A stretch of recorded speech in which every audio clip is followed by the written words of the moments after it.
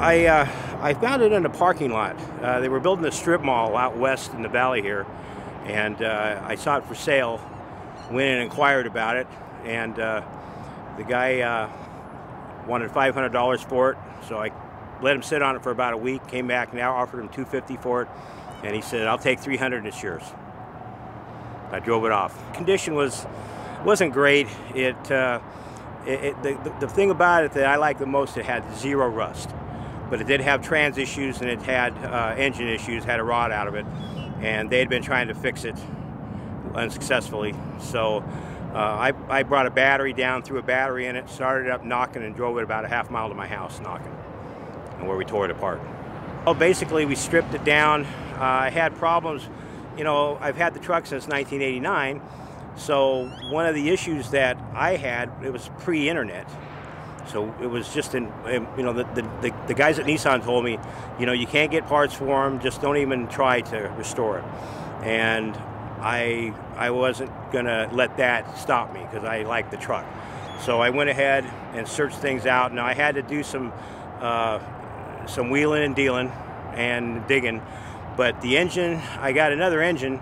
Unfortunately, it had bent rods.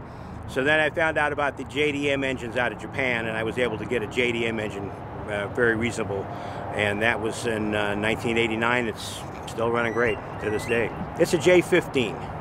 They came with what's called an E1, which basically what it is, it's a clone of the MGB engine, because these are the British copies, the British design and influence in these little trucks.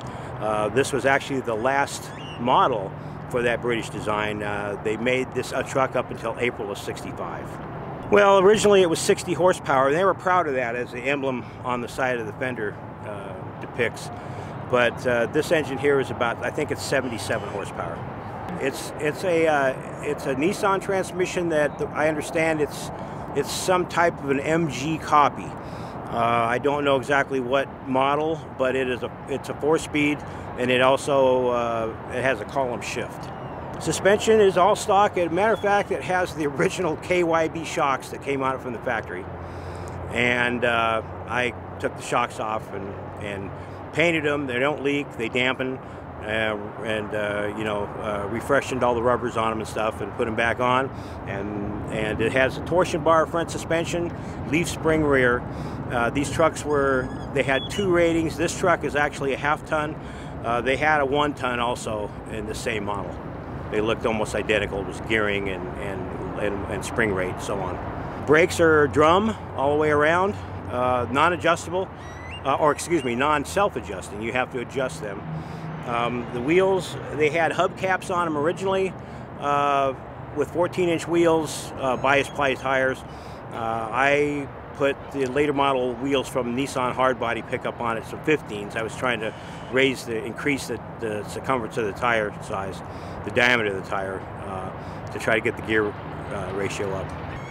Well, the hardest part of restoring it was probably trying to find the small incidental parts that I needed. I was shocked. At the time, I worked at Finley Oldsmobile, the old Finley Oldsmobile on Boulder Highway, and I needed a windshield weather strip.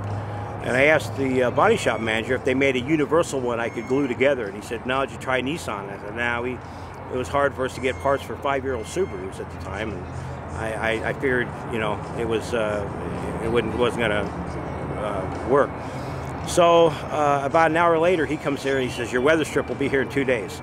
And with that, I shot over to Nissan, introduced myself to the parts manager, where he gave me his loose leaf parts manual. I took it back to the shop, and I disassembled it. I copied it, 3-hole punched it, and made my own. And I sat down and I went through it with a legal pad. I need. I wrote everything down that I needed, and I took it back over there, and they, surprisingly enough, they got me quite a few parts for a 25-year-old truck. At the time, it was 25 years old when we restored it, and real critical parts that I needed that really gave me a boost. Oh, the fun factor now, I actually had people that I worked with, they they didn't like the fact that I restored this truck. They said, well, why didn't you do a Camaro? Why didn't you do a Mustang? I've been working in the car business most of my life. And I said, you know what? It's something that I wanted to do. It's my truck, you know. And so I got mixed reviews back then, you know. But nowadays it's totally changed. It's you know, everywhere I go, people follow me into a parking lot. They pull me over, you know. They walk up. I had one guy wait in Walmart at the security booth for the guy driving the Datsun truck to come out so he could talk to me. He saw my Datsun hat on. So the fun factor is over the top. I just love driving this thing. Future plans are, people are starting to make reproduction parts, and as they do, they're making some of the labels, some of the underhood decals. I just want to make sure that I've got all the right parts where they should be, and anything that's missing, you know, replace and just keep it the way it is. I don't drive it all that much. I don't drive it on the freeway because you can't get windshields for them anymore.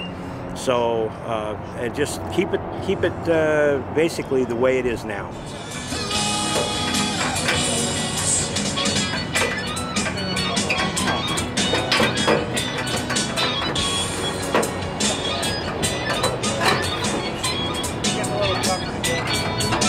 We all have that problem. Getting under there not too bad. It's getting out too much. Good morning, everybody. Welcome to Cars and Coffee in Las Vegas. We got some cool and very unique automobiles.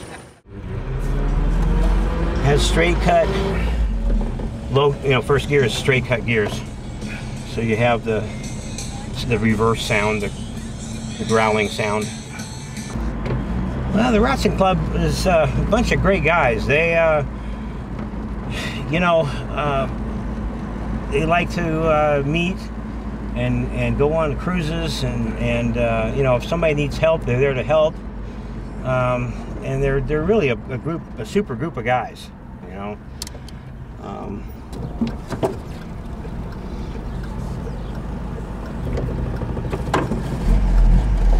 And these old British style engines didn't have any balancers in them, so they're rough as a cob at idle.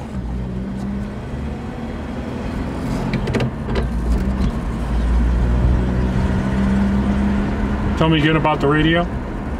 Well, the radio, you know, at first I put a Alpine cassette in it. Boy, I got some heat over that, you know.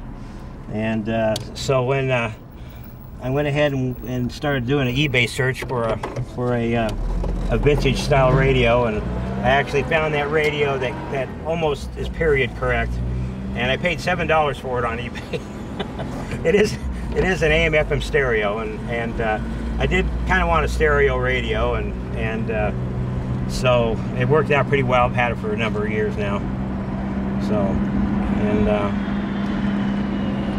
you know, we don't use it that much. We don't drive the truck all that much, but as a matter of fact, I've got just a tick short of 39,000 miles since we restored it in 1989. So, roughly,